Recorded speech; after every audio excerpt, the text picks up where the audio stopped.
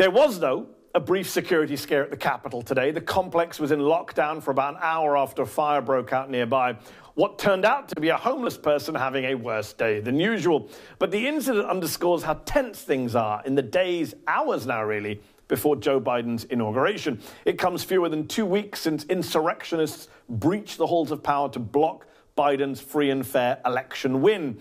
Reporting from among the rioters that day was veteran war correspondent Luke Mogelson. Take a look at this video he captured for the New Yorker magazine as a group of attackers made it inside the Senate chamber. Is this the Senate?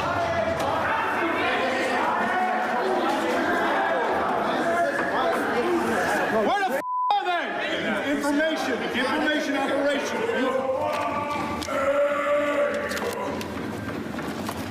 There's got to be something in there we can use against these scumbags. I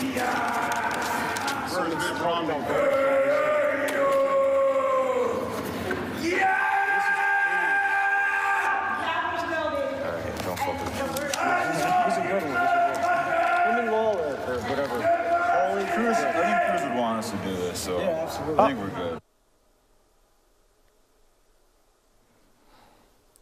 So as you can see there, I don't know if you heard the words there from inside that video, talking about Ted Cruz. You hear the protesters saying, "I think Cruz would want us to do this." Name-checking Josh Hawley. Those rioters, insurrectionists, believe they were acting at Cruz's behest with Ted's blessing.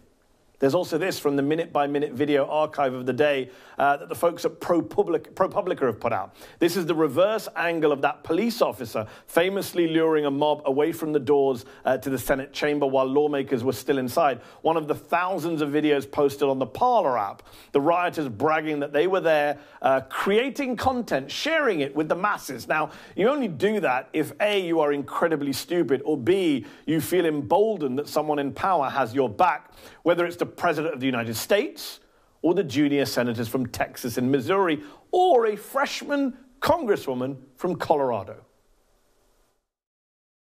We saw Congressman Boebert taking a group of people for a tour sometime after the 3rd and before the 6th. I don't remember the day. We were walking in a tunnel.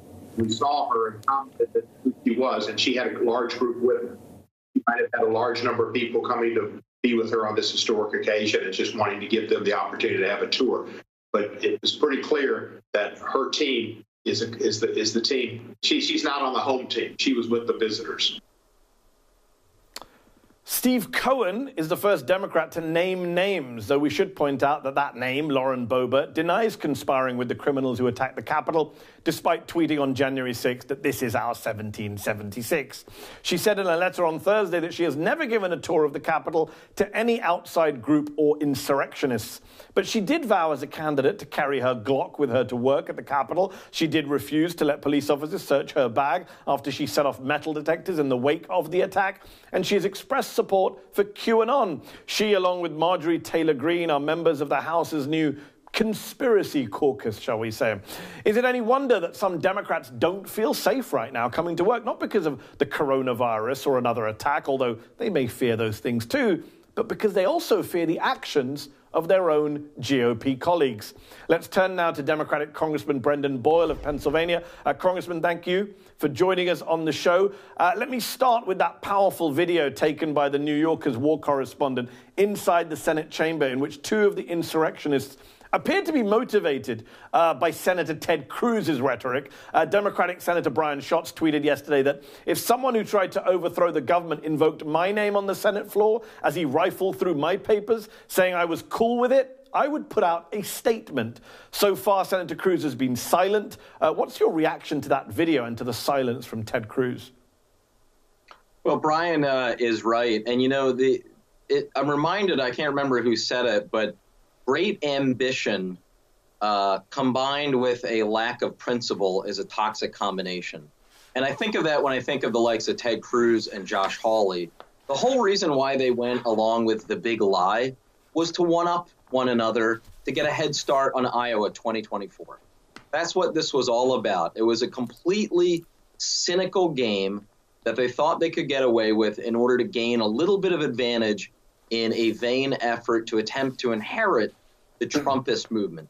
That's what all of this was about and is about. What we need to do now, though, is figure out some sort of consequences for all of those who went along with the big lie. And I think there are varying degrees of culpability, from Trump at the top to Hawley and Cruz, all the way down to those who simply, I say simply, decided to cast aside the legally cast 7 million votes from my state of Pennsylvania. That is something that we will have to wrestle with now. I would expect you would see that once the trial of Donald Trump in the Senate is over.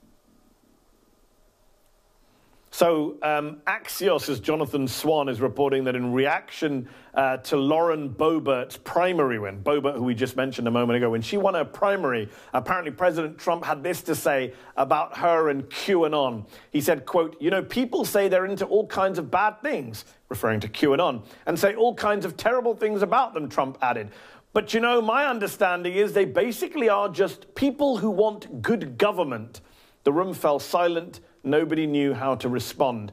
Congressman, how do you feel about not just having a president who thinks QAnon are good people interested in good government, but having members of Congress who sympathize with or openly support a movement that the FBI has called a domestic extremist threat? Well, certainly my new colleagues, Boebert, I can't even recall her first name, and then the crazy QAnon lady in Lauren. Georgia are both incredibly extreme. But I'm going to draw a distinction with Trump, and you may disagree with me. My view of Trump is, and keep in mind, at various points in his life, he's been a Democrat, a Republican, a Reform Party member, an independent, a Democrat again, and then a Republican again. He's a man who, in my view, has no ideology. For Trump, it's just, are you with him or are you against him? If you praise Trump, if you say nice things about him, he will love you. He will praise you to the hilt as long as you're with him. And then if you say even the least bit against him, like Kevin McCarthy, who's been the biggest suck-up in the world to Trump, but recently took many baby steps toward distancing himself, and now we see today Trump is bashing him, that's Trump's ideology. That's his litmus test. Are you saying nice things about Trump? Are you totally obsequious? Are you loyal, or are you not? So I would draw that distinction. I agree with you to an extent, in the sense that you're right. He'll back anyone who praises him. The problem is everyone who's praising him right now are far-right groups, and they're praising him because he's saying and doing things that they like, whether it's immigration, Islamophobia, border walls, attacking minorities, etc. Let's talk about Donald Trump. He's been impeached in the House by you and your colleagues a second time, first president ever to be impeached twice. We're expecting his impeachment trial to begin in the Senate very soon. I understand, though, that you believe more should be done to hold him to account. Yeah, no question about it. I think that the resolution that I dropped last week, for me, is even more significant than what the Senate decides to do. I believe there is sufficient evidence, just based on what we already know, to charge Donald Trump specifically with 2 crimes. And I cite them in the resolution. One is solicitation to create or to commit a crime of violence. The other is seditious conspiracy. I think you might find more crimes as you actually conduct the investigation, both leading up to January 6th and what Trump was or was not doing on the afternoon of January 6th, when everything was unfolding in the Capitol and some of us were barricaded in our offices and Trump refused to lift a finger to help us, even his own vice president, who's been the definition of loyal for the last 4 years. So in my view, once you get a minute beyond noon on Wednesday, we now know, of course, that Donald Trump, as an ex-president, will not be under the protection of the Justice Department directive against indicting sitting presidents. I want to see him criminally investigated. I believe there's already enough to indict him and to put him on trial. That, to me, would be the ultimate justice. I mean, one thing you said that jumped out at me, you said, when we start digging into this, we may find other crimes. One of my big criticisms of House Democrats and Nancy Pelosi over the last few years was that you didn't impeach him earlier, you didn't investigate him earlier. When you did impeach him, you went for a very narrow Ukraine phone call. A lot of these crimes that you want to see him charged for and stand trial for could have been uncovered by House committees if you'd actually gone after him during the time he was in office. Yeah, I mean, the problem hindsight's 2020, but keep in mind one of the biggest problems we had, and this is something that systemically, by the way, needs to be addressed even once beyond Trump leaves the stage. We would go ahead and subpoena these folks for evidence or subpoena them to testify. They would refuse them, and then it would get tied up into the courts for upwards of 2 years. That really frustrated the investigations that happen in Congress. So I would forget Donald Trump. For the next potential future autocrat out there, or a president who wants to be unresponsive to the co-equal branch of government, Congress, the first article of the Constitution, we need to make sure that we have enforcement power of our subpoenas, because I think in many ways the Trump presidency is instructive about the flaws in our system and norms that we relied on before that need to go from norms to actual laws. 100%. Yes. Before I let you go, Congressman, I do want to ask about, just going back to the day itself, to January the 6th. I understand the staff that was with you sheltering in place that day was because of COVID protocols, mostly a younger staff, mostly in their 20s. Nancy Pelosi talked on 60 Minutes recently about how her staff, they barricaded the door. They were naturals at hiding because of what they'd learned in school during shooting drills. Is that your experience? Do you think that's the same thing? Because that's a horrifying thing to have to say, that people are good at avoiding shooters in Congress because they learned in school. Yeah, I mean, it's heartbreaking. My wife is an elementary school teacher, and my daughter's in the first grade, and they're already quite familiar with the drills that you have to go through in case there's a shooting. For me, I had only 3 staffers present on that day, mostly because of COVID. We've been working short-staffed, the rest of the people working virtually. And, most of the people who work on Capitol Hill are young, are in their 20s or in their early 30s. I'm young for Congress, but I'm actually old compared to my staff. The reality is this is mostly young people, very young people, who are working tremendous hours for little pay. And unfortunately, there's a perception out there in society that is so different about who actually does the work of our government versus reality. Yeah, and correct me if I'm wrong, did you also have issues? Were you one of the House Democrats who had issues with maskless Republicans in the secure room? I left.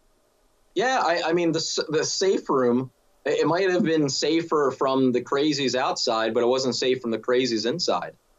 So my staff and I did not stay long in the safe room, about a half hour, 45 minutes. And then we went back to our office and barricaded ourselves in there because of our concerns about COVID. There were actually 2 concerns. First, there were just so many people in the room. That was one of them. And then second, there were about a dozen or so Republican members who refused to wear masks. And given that, we just thought it would be safer to go back where we were. Yeah, I don't blame you, to be honest. I mean, being in such a difficult situation, as you say, you've got a crowd of attackers threatening your lives, and then you've got Republicans without masks on also threatening your lives. And obviously, some of your colleagues have tested positive in the week since that attack. Congressman Brendan Boyle, we appreciate you taking time out for us tonight. Thank you. Hi, I'm Mehdi Hasan. Thanks for checking out our channel on YouTube. You can see more of the Mehdi Hasan Show by clicking on any of the videos on this screen, and make sure you subscribe below to stay up to date on the day's biggest stories. Thank you for watching.